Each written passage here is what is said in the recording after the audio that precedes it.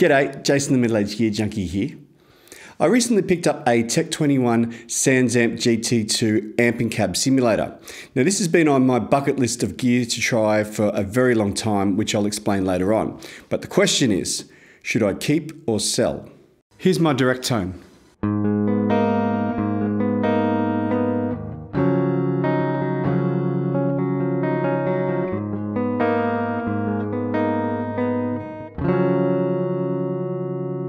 Alright, it's almost completely flat. Alright, that is just guitar going straight into the sound card. The only thing on it is a little bit of reverb from the little Behringer digital reverb, so that things don't get too dry. It's on a spring setting. Alright, so here is the Sansamp.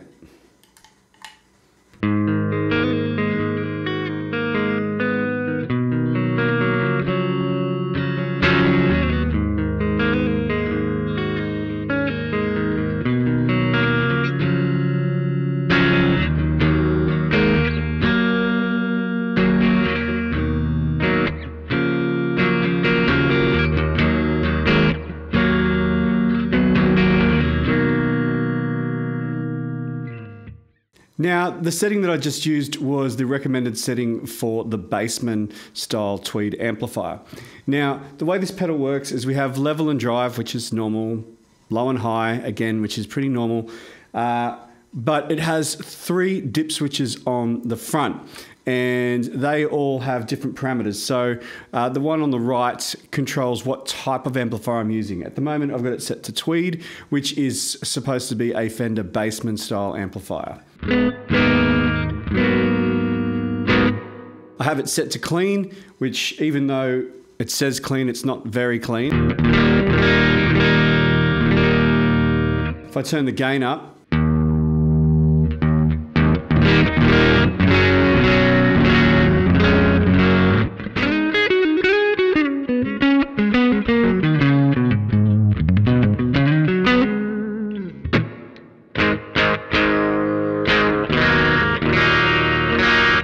so even with the gain all the way up, it's just a little bit crunchy, that's all.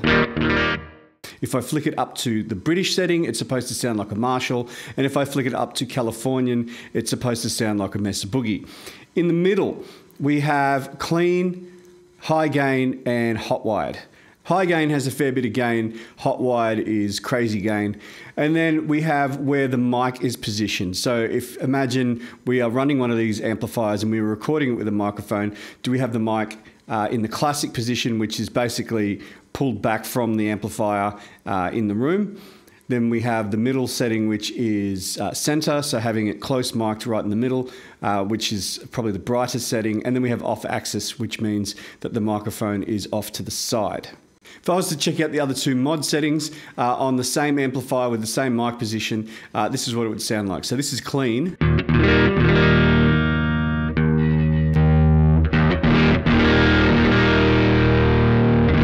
That's high gain and hot wired.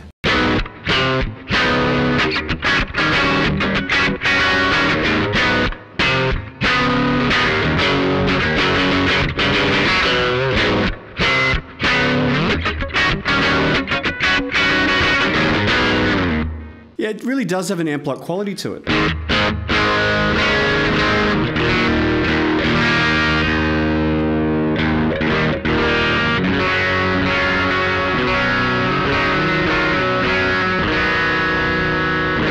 All right, let's have a look at the mic position.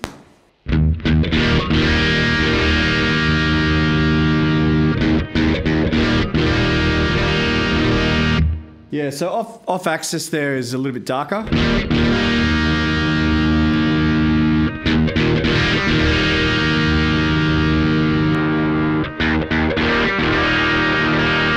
Yeah, okay, so basically if you want a mid-range focus, put it in the classic position. If you want a bit more sort of full range sound, especially in the top ends, put it into the center. And off axis, we lose a bit of that top end. I'm imagining that's going to sound better with heavier settings. So I might take a moment to explain how the EQ works. Now, when you set it between the arrows, it's in a neutral position. And when you start to turn it up from that point, you are now adding top end or low ends.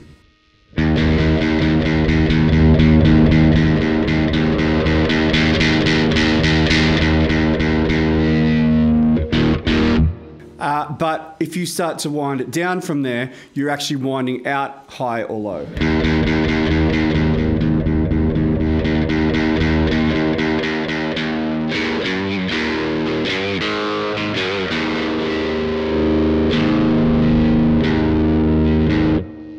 I noticed that in the manual that all the recommended settings that it had basically recommended that you put the EQ at neutral. So probably the only reason you would play around with those is to suit the guitar that you're playing. So if you're playing something with really thin pickups like, say, this guitar does on the bridge, it might need a bit of extra bass.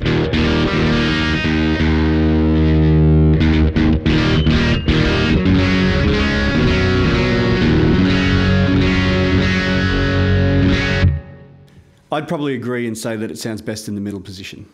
So I've just changed guitars to my Seymour Duncan loaded chord because the next two modes are a little bit higher gain and we need something that's going to handle that. So I've switched to the British mode. The recommended setting is to have all the dip switches in the middle. So center miking, high gain mod and British. I've got the EQ set at neutral as well.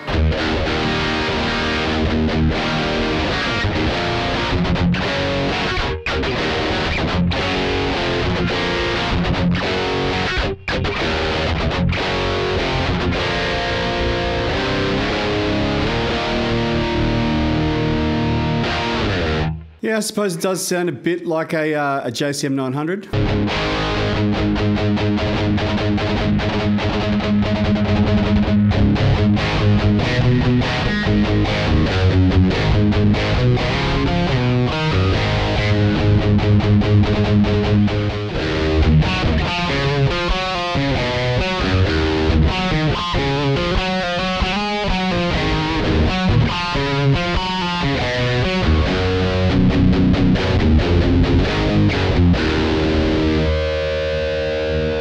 It sounds pretty good.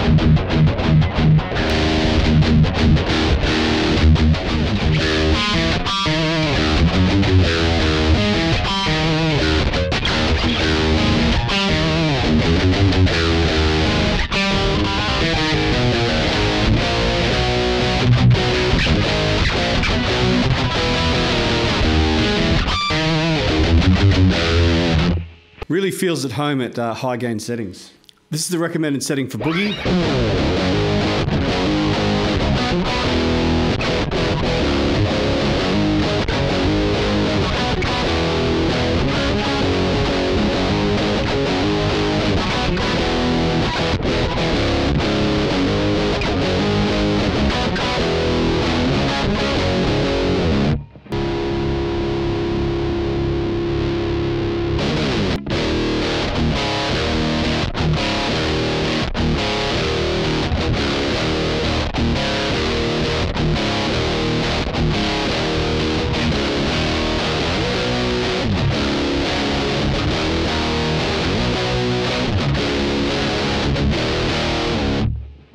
Now I'm going to demonstrate one preset from each amp that was recommended in the manual.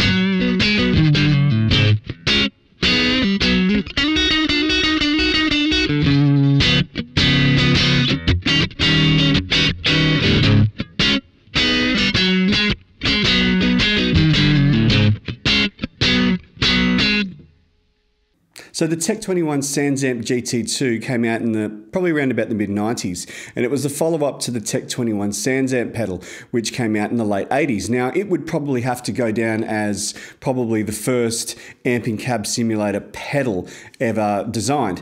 Now, the original has gone down as a classic, and they're hard to get a hold of and they're quite expensive, but they're not the easiest pedal to use unless you really know what you're doing.